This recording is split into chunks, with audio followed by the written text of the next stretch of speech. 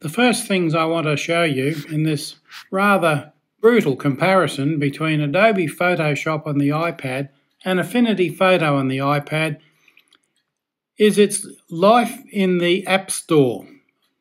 Now, these are only available obviously on the iPad. Now, you can see there that Adobe Photoshop is full of nice pictures, ratings, reviews, very poor ratings actually, but we won't go there. I'm looking at the version history. 5 days ago, there was an update. We fixed an issue where raw files were unable to be imported. In other words, up until 5 days ago, you couldn't use raw images. They fixed those issues and they fixed some other issues where users were actually unable to log in. Now, is that new to Adobe or not? I've seen that over the years. 3 months ago, there was another update. We have some exciting updates in this month's release. Generative Expand, powered by Adobe Firefly. So I'm not quite sure what the relationship there is, but they're obviously shoehorning AI into Photoshop for iPad. They better do something because there's not much else in it. 3 months ago, there's more. 5.3, you can now add or remove content from your images non-destructively. Oh, isn't that beaut?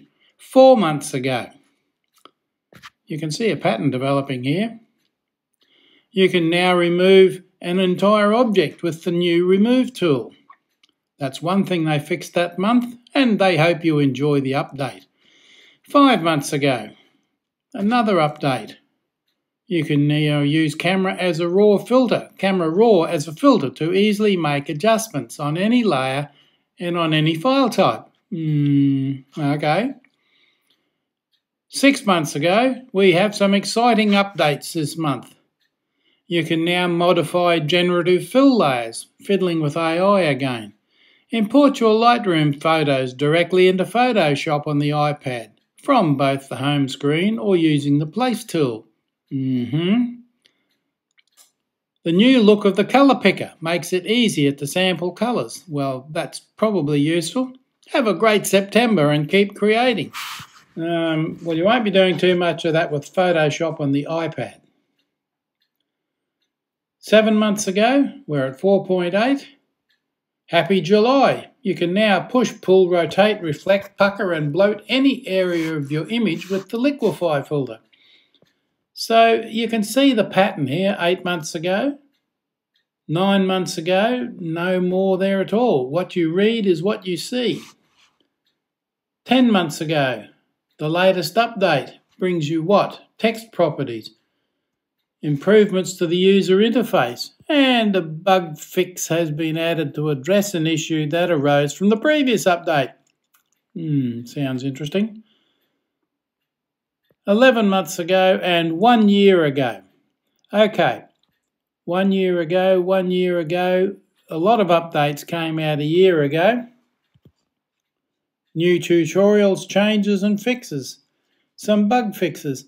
Not a lot happening. 2 years ago, information, new update coming. 2 years ago, which is about when it came out actually, new update coming. Now, what you still can't do in Adobe Photoshop for iPad is anything useful, like you can on the desktop. Okay, the desktop tool, having been around for years, should be at a very usable stage. And for a lot of people, it is. I mean, it's become a verb in the English language. You can Photoshop something.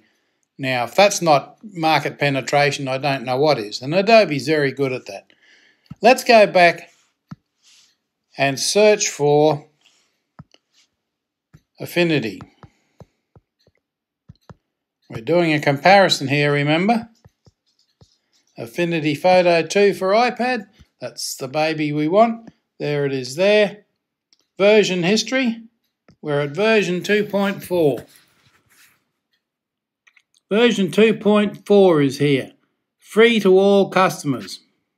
There's a whole range of stuff there. 2 months ago, there was an update. 3 months ago, spiral tool was added. 5 months ago, a whole bunch of stuff added there. Long press, decimal places, a lot of fixes fixed. Now, 9 months ago, version 2.1 was out. Look at the list of things there. 2.4, 2.3, 2.2, 2.1, too many things. And 1 year ago, 2.0 was released. Prior to that, you had 2.1. Version 1 of Affinity Photo, which is not listed on here for obvious reasons. It's too early, and even in its worst stage, its worst iteration, Affinity Photo version 1 is still better than Adobe Photoshop for iPad, whatever version it's up to now, 5.5 I think. And you could still do more with version 1 of Affinity Photo than you can now with 5.5 of Photoshop. Now let's go and have a look. Affinity Photo, well, of course I've got it on here, but you can buy a Affinity Photo for iPad license for £12.49. That's one off. You can buy the whole universal license, that's all apps and all platforms and no subscription, for £112. That means you can put it on any iPad you own, any PC you own, and any Mac you own. You can run it on all three or all of them at the same time and all versions at the same time. No big deal. That's about as cheap as you're going to get. Reviews, lots of reviews there. Okay, let's go back to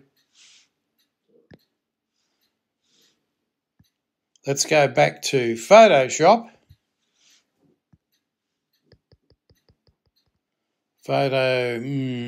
Okay.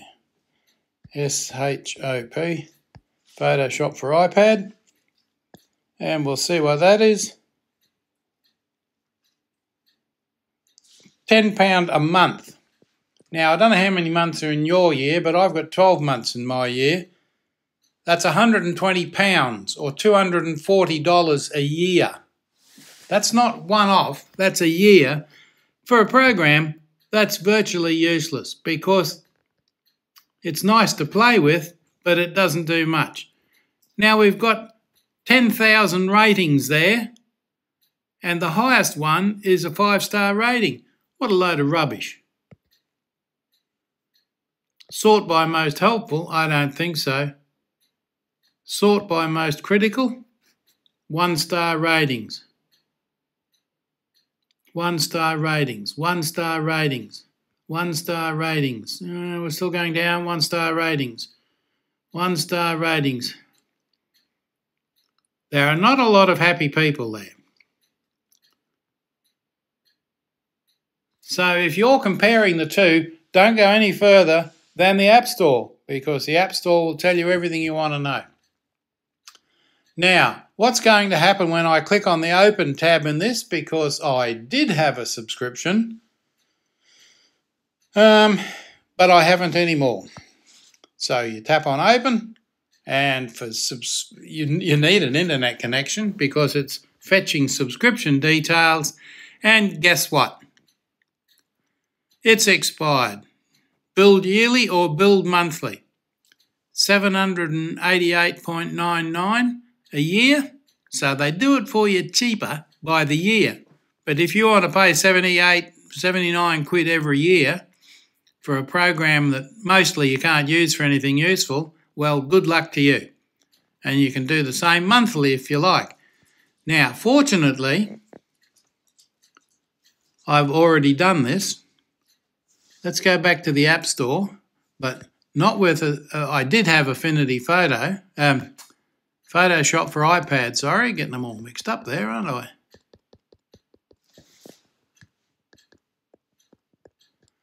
Affinity Photo. There we go there. Now, $12.49, or for a whole year for all three licenses, that's the Mac, the iPad, the PC, and also all of the apps. That's Photo, Designer and Publisher. You get all three for £112, and that's forever. Free updates, you name it. There's previews. Now, let's have a look at the ratings and reviews. See all. Sort by most helpful, sort by most critical. There's a few one-star reviews there. Let's see how far down they scroll. Already we're up to 2 stars and 3 stars. And now we're into 5 stars. There is very few critical reviews on this. Sort by most recent. There we go, 5 star, 3 stars. And you'll find if you read a lot of those reviews, a lot of them are by people who actually can't use the program really well, but are learning. Now, what happens if I open it? Easy. It opens, it's not doing a strange license check. And there's the thumbnail for this particular video. Isn't that lovely? And that's done on Affinity Photo version 2.4, which is the latest version out. Now, let's have a look at these two programs in action, shall we? Photoshop on the iPad first, and then Affinity Photo. Now, let's have a quick look at the user interface. As soon as you open a document, you'll enter into the editing workspace and your creative work can begin. So let's open that one there. The canvas displays the area where you interact with your open document. Photoshop on the iPad offers you a context-aware user interface. Core tools and tool options are contextual and surface only when you need them. So let's look at the tool options.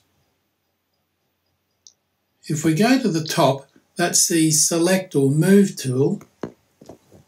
You can control the settings of your selected tools using the tool options. Tap a tool icon to bring up the tool options. Now I've just tapped the Move one and there's some options.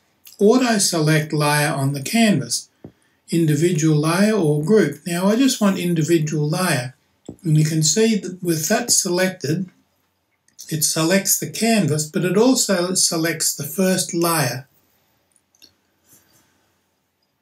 Now, on an open document screen, you find the header bar, which is obviously up the top, B, the toolbar, which we just used the first one, C is the tool options, that's the little options that come up beside it, D is the touch shortcut, and E is the taskbar, and F is the panel options.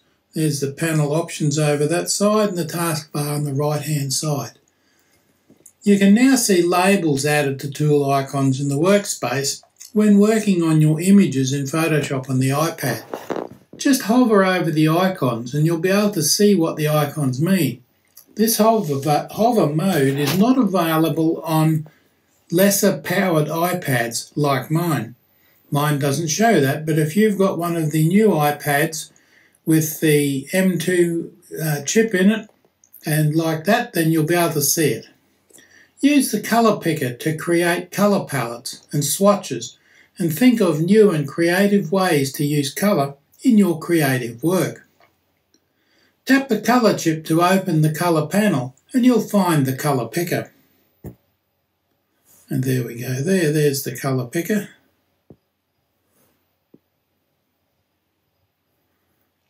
And that's selected the colour. You can see it in that round bar there, round circle there. From there you can adjust your colours by using the sliders for the HSB, RGB, CMYK or lab colour models to set the background colour and foreground colour. There's background colour, and you can see it up the top there. There's the foreground colour. Now let's have a look at the header bar. Let's go back to there, get that off the screen. Across the top of the workspace of an open document, there is, from the left, the home, and you can see that, the file name, which is untitled in this case, current zoom level, 61%, and then there's undo, which is the left-facing arrow, and redo, the right-facing arrow, Cloud Docs Help, which is the little cloud-shaped thing there. It says, you're online. Well, isn't that lovely? And G is share. Well, that's in big lettering there, so you can see that quite clearly. H is send to, which is, you can see the box with the up arrow. Help is the question mark, and J is the app settings, and that's the app settings one there. Now A is the home back button to switch back to the home screen from the editing workspace at any time. Straight back to the home screen. And there we go, let's pull that up again. B is file name. Just there, displays the name of the file. Now I can change that. Name of the file that's currently open. See, I can change that, but I won't. I'll just leave that there at the moment because we don't need to mess with that. C is the current zoom level, and I can change that. Let's make it 100%. There we go, it does it instantly.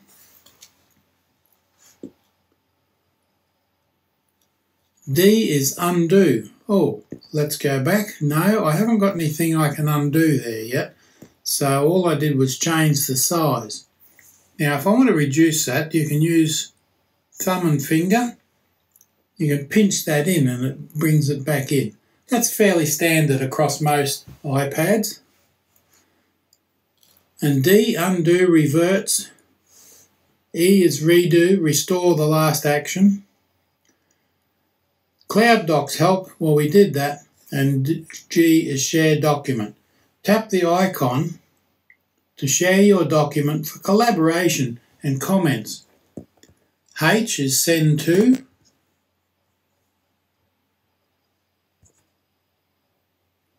Publish, export, live stream. And I is help. Find all your help resources in one place under the help menu. There you go. You can browse through tutorials, take a tour, view gestures and shortcuts, post to the community and share feedback. And J, of course, is the app settings. Now, we did all that. Now we've got the toolbar.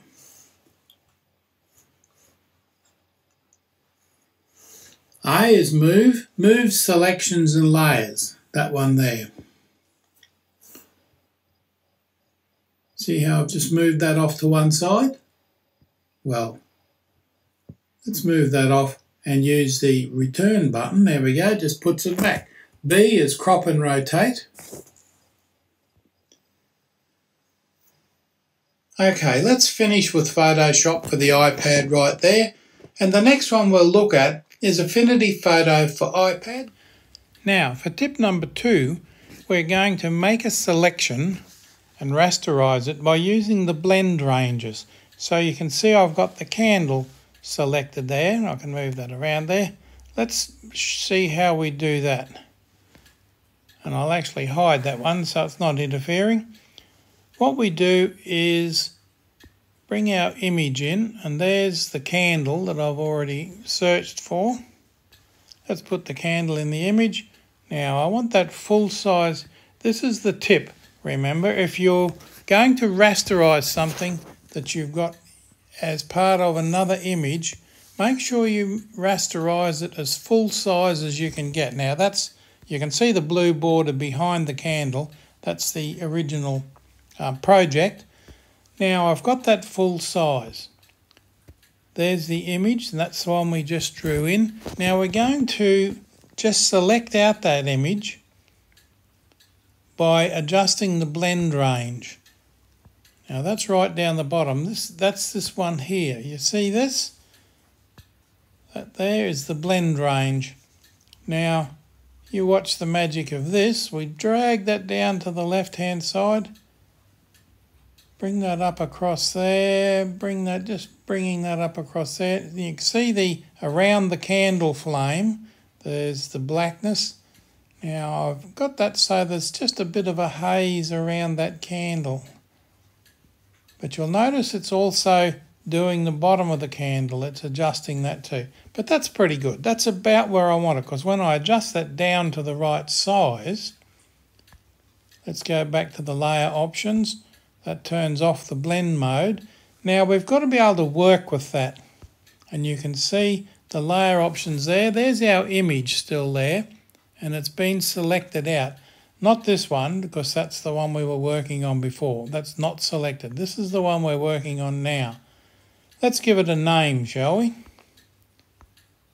So we don't confuse them. C-A-N-D-L-E. There we go. You can see that's now called a candle, and that layer's got the candle in it. That's the one we want. But it's not rasterized and it's not selected.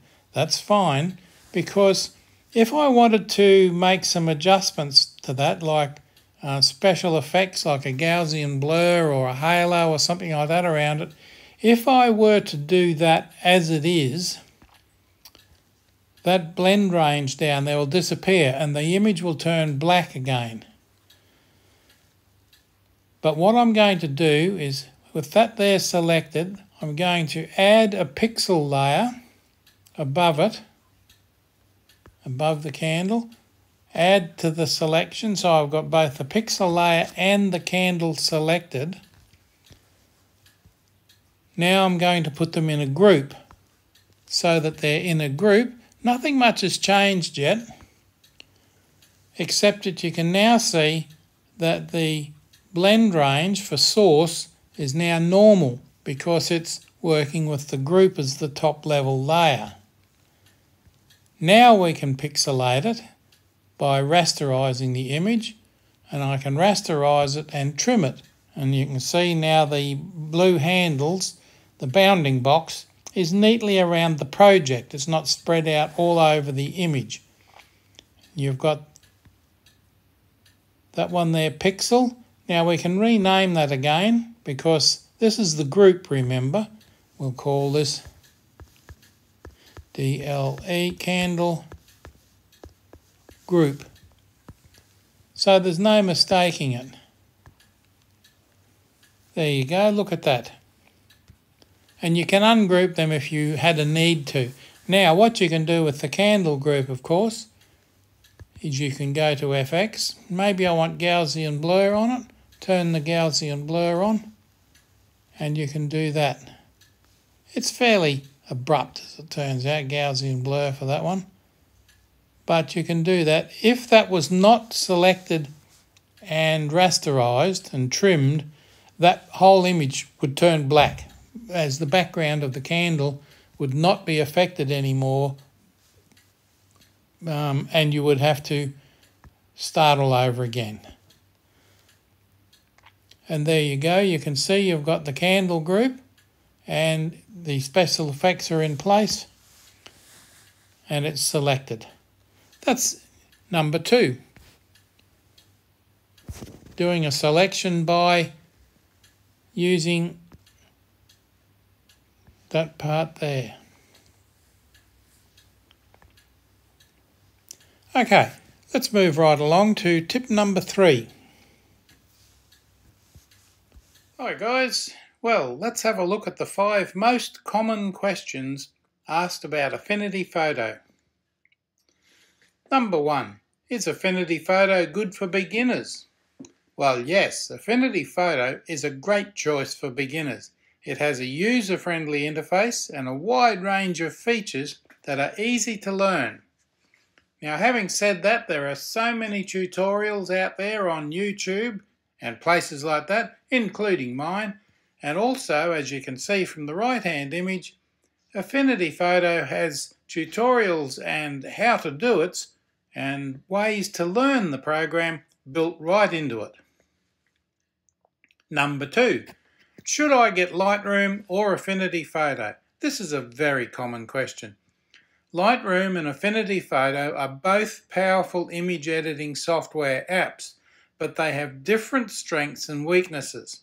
Meaning, Lightroom is better for organizing and processing large numbers of photos. It will organize and process your Apple Photos library, for example, with a great deal of ease, while Affinity Photo is better for detailed image editing and composting. If you want to get down to the fine details of developing photos, images, and design, then Affinity Photo is the best choice.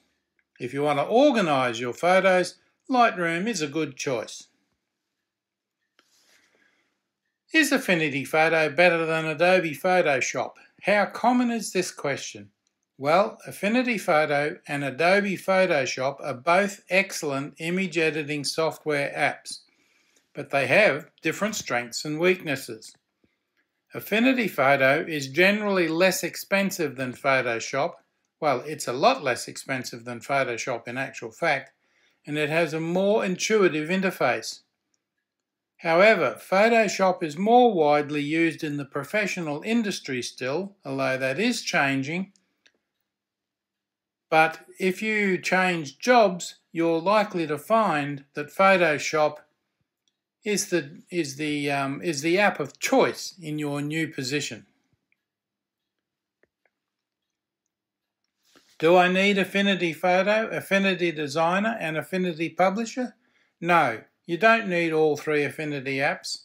Affinity Photo is a great all-round image editing app, while Affinity Designer is a powerful vector graphic editor, and Affinity Publisher is a great desktop publishing app. You can choose the app that best suits your needs. And the last one, number 5, can Affinity Photo open and save PSD files? That's Photoshop files. Yes, Affinity Photo can open and save PSD files. This makes it easy to work with files that were created in Photoshop. So you can work in one, move it to some form of transport, upload it to the storage, and perhaps turn up in the office where Photoshop is installed and download the file and use it there. Same file, different application, that's all. Very interchangeable. Now that's the last of the 5. I'm sure you have many more questions, and if you do, please feel free to have a look on my YouTube channel or my website where you may find the answer to your question. And of course, feel free to drop me a message. So thanks for watching. I hope you find this little introduction useful. Don't forget to subscribe to my YouTube channel because it helps me to keep motivated to do more. Click on the thumbs up for a like and the bell to be reminded when new videos appear. I really appreciate it. Go ahead. Make my day. Subscribe.